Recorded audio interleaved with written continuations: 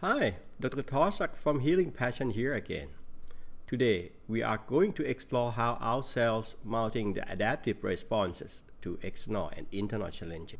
Our body are constantly exposed to environmental and physiological triggers, ranging from toxins, chemicals, and microbes, to numerous internal stressors that relentlessly demand relevant gene transcriptions and translation of numerous proteins, while preventing the accumulations of non-functional proteins or proteostasis in the cells.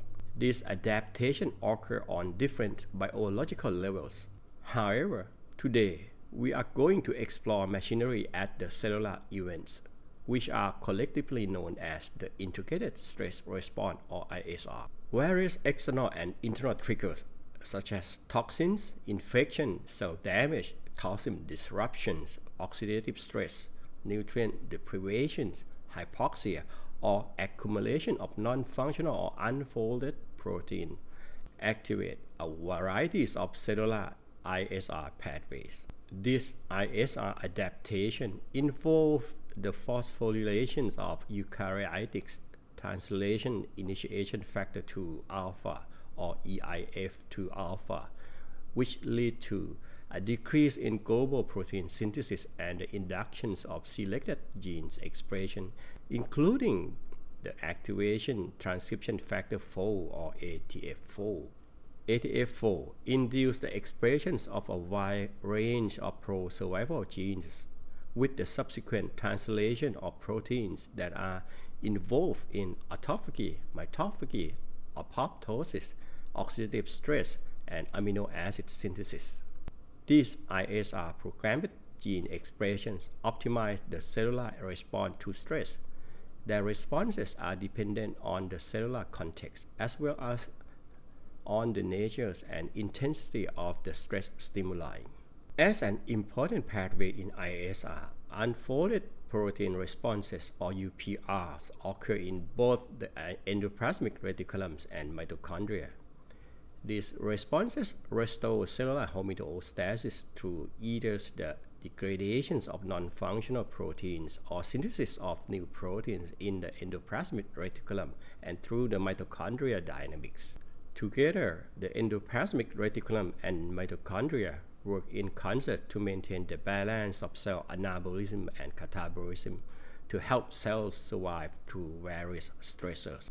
Upon danger signal encountering, ISR also initiate NLRP3 inflammasome assembly, which moderate the production and release of pro-inflammatory cytokines, including interleukin-1 betas and interleukin-18s. Once activated, the mature cytokines will be released by the cells.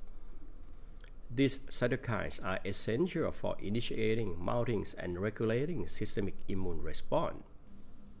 Therefore, these cellular adaptive events intertwine with host immune activation and subsequent metabolic, catabolic, and anabolic responses that moderate host tissue repair and control tissue damage while facilitating cellular waste removal.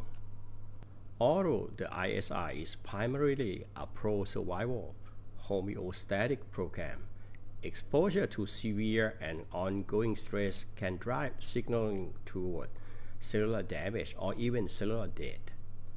Once the cumulative challenge surpasses the host tolerance, the dysfunctional cellular activities and the overwhelming of cellular waste cause negative consequences.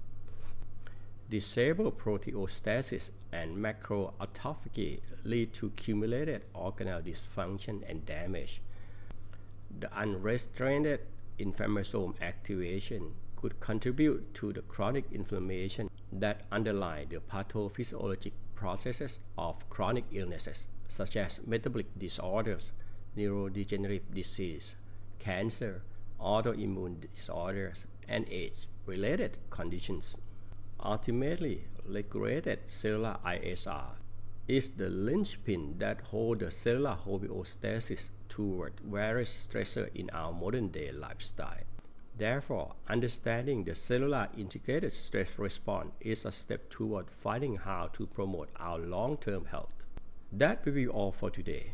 We shall explore deeper into the roles of mitochondria and endoplasmic reticulum as the cellular yin and yang regulators of host metabolism in the next video. Thanks for watching.